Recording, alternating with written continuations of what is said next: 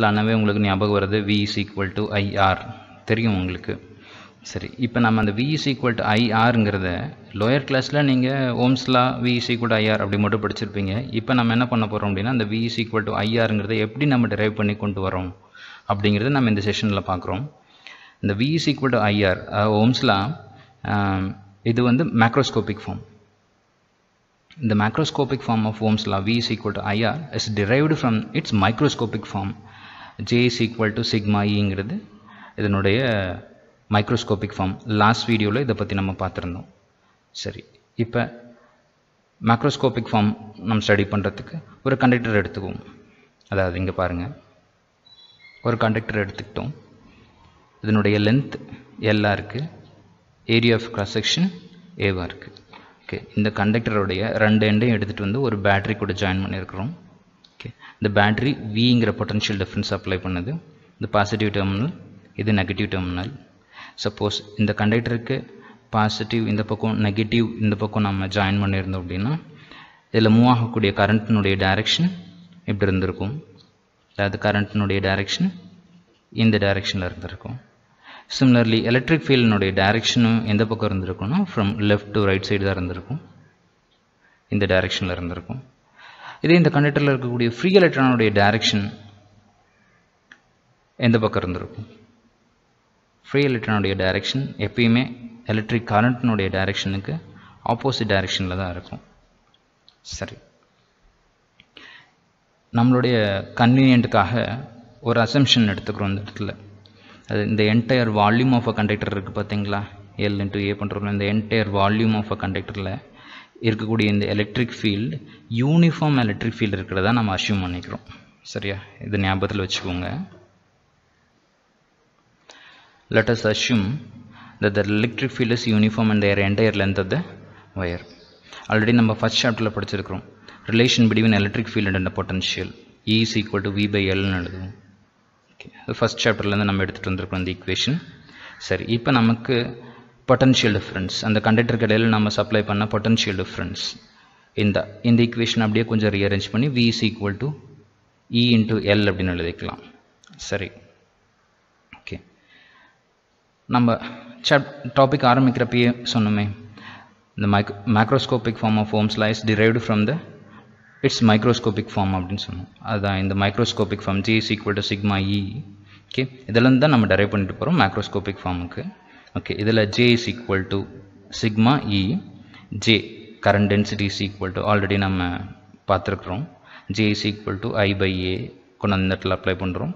இந்த ஈங்கிற வேல்யூ வந்து relation between electric field and பொட்டன்ஷியலுங்கிற equation அப்படியே இந்த இடத்துல கொண்டு வந்து அப்ளை பண்ணுறோம். ஓகே, தென் ரீஅரேஞ்ச் பண்ணோம் அப்படின்னா I by A is equal to sigma into V divided by L ன்னு கிடைக்கும். தென் நமக்கு V is equal to I into L divided by sigma A அப்படிங்கிற டேர்ம் நமக்கு கிடைக்குது. ஃபர்தராக இந்த ப்ராக்கெட்டில் இருக்கக்கூடிய டேர்ம் நம்ம என்ன சொல்கிறோம்னா ரெசிஸ்டன்ஸ் ஆஃப் அ கண்டக்டர்னு சொல்கிறோம். நான் பின்னாடி நான் சொல்கிறேன் வாட் இஸ் ரெசிஸ்டன்ஸ், ரெசிஸ்டிவிட்டின்ட்டு. இப்போ ஜஸ்ட் தெரிஞ்சுக்கோங்க, இந்த ப்ராக்கெட்டில் இருக்கக்கூடிய டேர்ம் ரெசிஸ்டன்ஸ் ஆஃப் அ கண்டக்டர்னு சொல்கிறோம். ஓகே, அப்படியே இந்த டேர்மை ஆருங்கிற லெட்டரில் நம்ம ரீப்ளேஸ் பண்ணிட்டோன்னா நமக்கு V is equal to IR கிடைக்குது, which is a macroscopic form of Ohm's law. Okay, இதை அப்படியே கொஞ்சம் சேஞ்ச் பண்ணோம் அப்படின்னா R is equal to V by Iன்னு எழுதலாம். ஓகே, ஒரு டெஃபினிஷனாக சொல்லணும் அப்படின்னா resistance of a conductor is the ratio of potential difference across the conductor to the current passing through the conductor ன்னு சொல்லலாம். ஓகே, ஞாபகத்தில் வச்சுக்கோங்க, இந்த ரேஷியோவை தான் அப்படியே ஒரு டெஃபினிஷனாக சொல்கிறோம். Resistance of a conductor is the ratio of potential difference across the conductor to the current passing through the conductor அப்படின்னு சொல்கிறோம். சரியா, ஞாபகத்தில் வச்சுக்கோங்க. SI unit of resistance is ஓம். ரொம்ப ரொம்ப இம்பார்ட்டண்டான ஒன். இந்த லெட்டரில் நம்ம ரெப்ரசன்ட் பண்ணுவோம். சரி, இன்னொரு இம்பார்ட்டண்டான ஒன்று என்ன அப்படின்னா மெட்டீரியல்ஸை, அதாவது கண்டக்டிவ் மெட்டீரியலை ஃபர்தராக ஓமிக் அண்ட் நான் ஓமிக் மெட்டீரியல்னு நம்ம கிளாஸிஃபை பண்ணுறோம். இந்த இடத்துல பாருங்கள் டிஃப்ரென்ஸ் இருக்குது, ஓமிக் அண்ட் நான் ohmic material. Okay, so ohmic conductors, ohmic difference பாருங்கள், ஓமிக் அண்ட் நான் ஓமிக் டிவைசஸ் அரை கண்டக்டர்ஸ்ன்னு சொல்லலாம். ohmic conductors obeys Ohm's law, and non-ohmic எடுத்துட்டோம் அப்படின்னா it does not obey Ohm's law. அதாவது V is equal to IR நம்ம conclude பண்ணோம்ல, V is equal to IR. இதை ohmic devices obey பண்ணும், அது non-ohmic obey பண்ணாது. செகண்ட் டிஃப்ரென்ஸ் எடுத்துட்டோம்னா current in the ohmic devices varies linearly with the voltage. இங்கே பாருங்கள், இந்த கண்டக்டருக்கு Vங்கிற பொட்டன்ஷியல் டிஃப்ரென்ஸ் கொடுத்தோம். Vங்கிற பொட்டன்ஷியல் டிஃப்ரென்ஸ் கொடுத்துட்டு இந்த Vங்கிற பொட்டன்ஷியல் டிஃப்ரென்ஸை ஒரு வேரியபிள் பேட்டரியை நம்ம எடுத்துக்குவோம். ஒரு V நம்ம ஒரு லோவர் வோல்டேஜ்லேருந்து ஹையர் வோல்டேஜ்க்கு நம்ம இன்க்ரீஸ் பண்ணிகிட்டே வரோம். கரஸ்பாண்டிங்காக இந்த கரண்ட்டும் ஒரு லோவர் வேல்யூலேருந்து ஒரு ஹையர் வேல்யூக்கு இன்க்ரீஸ் ஆகிட்டே வருது. அது வோல்டேஜ்க்கு தகுந்த மாதிரி கரண்ட் இன்க்ரீஸ் ஆகிட்டே வருது. இதை நாம் லீனியர்லி வேரியிங் அப்படின்னு நம்ம சொல்லலாம். கரண்ட் இந்த ohmic device varies linearly with the voltage. இதை இந்த கிராஃபில் பார்த்தீங்கன்னா உங்களுக்கு தெரியும். பொட்டன்ஷியல் டிஃப்ரென்ஸ் நம்ம இன்க்ரீஸ் பண்ண கரண்ட்டும் லீனியராக இன்க்ரீஸ் ஆகிட்டே வருது. ஓகே, எங்கே ohmic மெட்டீரியலில். இதே நான்-ohmic எடுத்துட்டோம் அப்படின்னா ஓகே, நான் லீனியர் வேரியேஷன் இந்த கரண்ட். இந்த கிராஃப் பாருங்கள், உங்களுக்கு அண்டர்ஸ்டாண்ட் ஆகும்.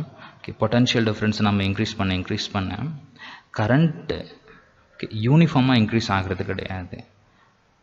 ஓகேவா, ஒரு நான் யூனிஃபார்மாக இன்க்ரீஸ் ஆகுது. இந்த வேரியேஷனை வந்து நம்ம நான் லீனியர் வேரியேஷன் என்ன கரண்ட், இதை எங்கே பார்க்க முடியும் அப்படின்னா non-ohmic டிவைஸஸில் மெட்டீரியலில் நம்ம பார்க்க முடியும்.